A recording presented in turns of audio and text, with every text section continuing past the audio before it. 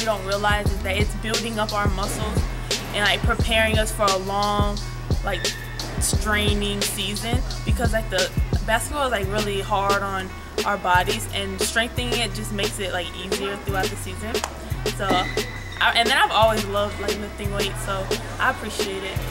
I think my max for squats was like 262 pounds. So that's when we did our max out squat. So I love lifting weights, I don't know. And I think we get like basically everything from shoulders to arms to legs to like different part of our legs, and all of it like contributes to what we do on the court. But we don't do anything like CrossFit wise that wouldn't really help us basketball wise. So everything we do like plays over to what we do on the court. So Jessica, for instance, she's really small, so she really surprised us when we did our max out squat. So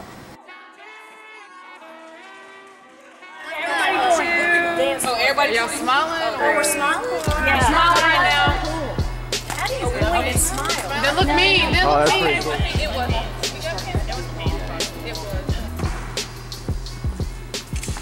You know I'm petty. I like to start some mess. Yeah, you don't like me. Yeah, but you don't want to get down. You don't want to post up when Kiki come around. Break it down now. Heat to the T-T-Y. Heat to the T-T-Y. Heat to the T-T-Y. I'm petty. Yeah, I'm petty. Jada, how do you feel about this being your last picture day? It's bittersweet, you know. No more her photobombing my video. It's like, what is she? What? Tell me about the first practice. The first practice on Sunday? Yeah. I'm so ready for it, but I already told the others that I'm probably gonna cry. I know. Cause it's my first last practice. Are we doing that? Probably.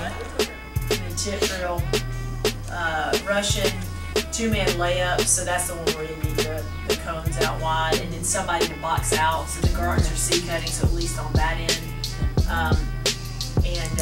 On that far end, just maybe you be down there and correct them if they're not. If it is a guard that's, like for example, because we only have 4.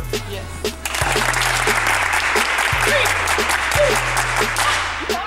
You ready to go?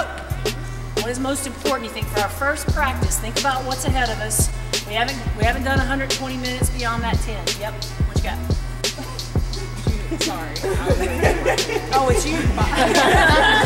She's not raising man.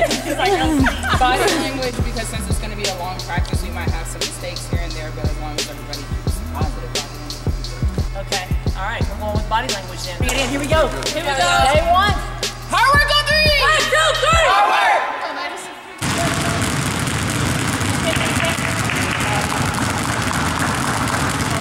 I'm excited for the season. It's my senior year, so that's a plus.